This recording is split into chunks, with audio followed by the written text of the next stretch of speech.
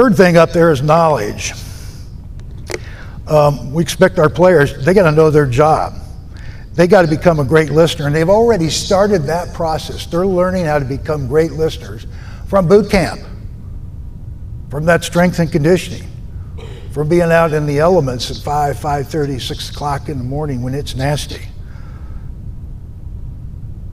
So they got to be able to comprehend. They got to listen. They got to be bold enough to ask questions. They got to become students of the game.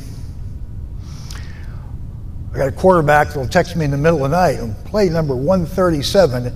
If we would have had an isolation read on boundary 6 instead of a progression read boundary to field, it would have been a much better play. I said, we'll talk about it in the morning. But you got to get kids, your players, that excited about being good and be a student of the game. Get your kids involved in the actual game plan, how it's going to be carried out. It's a big deal. Coaches, knowledge. We co-coordinate. We co-coordinate offense, defense, special teams, recruiting. I remember when I first started this, man, I got shredded by the media. You can't make a decision, so you're just going to let everybody share. I thought, yep, okay, write what you want. You've got the pen. You're going to be able to control the situation. But the real reason was why? Because I felt that it maximized coaching strength. So we've got a run guy on offense and a pass guy. They both work together on protecting the quarterback. We've got a run stopper guy on defense and a guy that defends the pass.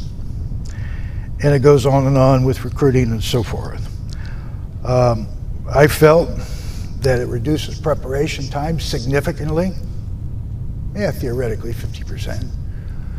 And I think efficiency, theoretically 100%, maybe not, but I think a whole lot it did. When you get two guys working together and you share the workload, you become more efficient. Maybe not always what they would like to have, but at the time I felt like it was a thing for us to do, and it's worked out pretty good. Tell our coaches, we're getting ready for spring ball. I can't believe it. It seems like we just got done playing in Daytona Beach. Here we are, we're getting ready for spring football pretty soon.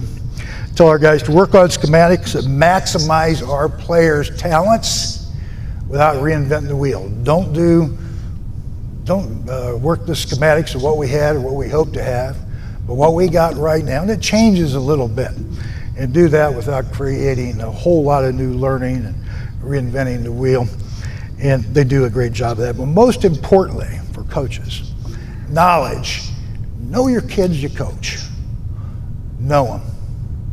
Find out what pushes their buttons. Know what makes their body language sore. Know what makes their head drop. Know them well. That's your number one priority in knowledge.